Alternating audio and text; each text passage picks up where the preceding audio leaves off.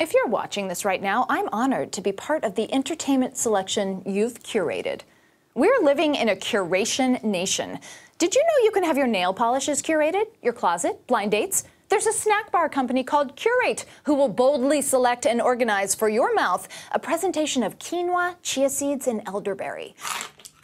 I don't mean to brag, but my water filter curates tap water, offering moi the finest combination of H2O available. Nowadays, everyone's a curator. No PhD in art history required. Got an opinion? Got content? Curate! The word curate began as a noun, which in the 1300s meant a clergyman, from the Latin cura, or care.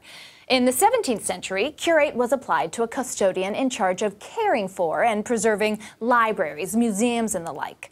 Sometime in the late 1800s, curate debuted as a verb for such aesthetic pursuits.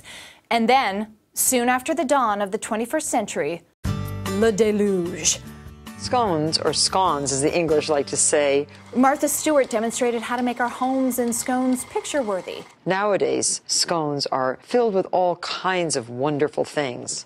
Oprah Winfrey offered us her favorite things. We have curated all of my favorite things in one place. Social media provides a constant platform on which to feature what we deem beautiful, meaningful, and worthy. From caring for souls to caring about selfies, Curate has come a long way. A Michigan university curated words that should be banished, and guess what landed on its list? I think the curation consternation is this. Just because you like something or list something, are you really curating? But the question really is not who gets to use the word or when will we reach peak curate. No, the real question is this. If everyone is curating, why is there so much crap? One man's content is another woman's crap. And the crappy content, let's call it crontent, will never go away. So God bless folks who claim to filter it. More power to them. And now I must bid adieu.